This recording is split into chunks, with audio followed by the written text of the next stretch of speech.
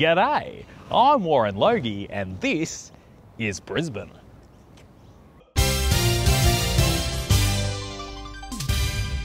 Everybody loves Lamingtons, and if you don't, you should probably see a health professional. An Australian favourite and worldwide culinary delight, the humble Lamington was born in Brisbane, which should come as no surprise as we created sand crab lasagna and donut time. But why we all love to boast about how we invented the Lamington, none of us really know the true story. So today, I'm going to tell you the incredible story of how the first Lamington was made in this building right behind me. At the turn of the century, Queensland was ruled by Lord Lamington, a posh man from England that was worried that the Federation of Australia would turn the nation into a communist paradise. When not being terrified of the country he was living in, Lord Lamington loved to entertain.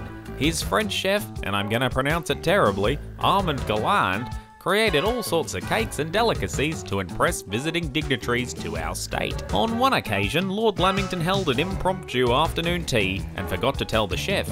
The cupboards were all empty due to the Lord's famous sleep eating, and only a 2-week-old stale cake and a vat of chocolate sauce was left in the house. In a moment of brilliance, or sheer clumsiness, the stale cake fell into the vat, making essentially a chocolate-covered sponge.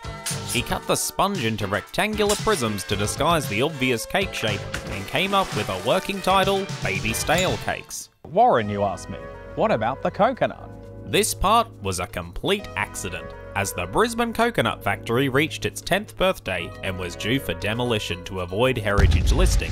The poorly planned explosion sent a storm of coconut snow over the Brisbane city area, and the flakes stuck to the sponge cake before it reached the afternoon tea.